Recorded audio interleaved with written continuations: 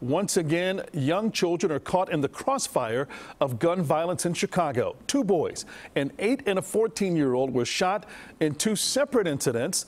CBS 2's Mugo Odigwe is live at CPD headquarters to tell us what investigators know so far. Mugo, more mind-numbing news about kids getting shot.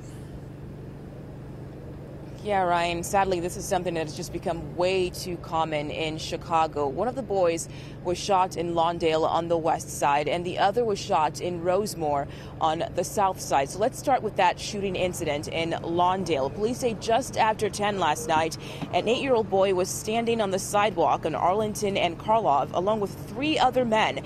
That's when someone in a black SUV started shooting at them. That little boy was hit in both legs. Then over on the south side, just before 10 last night, a 14-year-old boy was with a group of people near 102nd in Michigan in the Rosemoore neighborhood when someone in a car started shooting at them.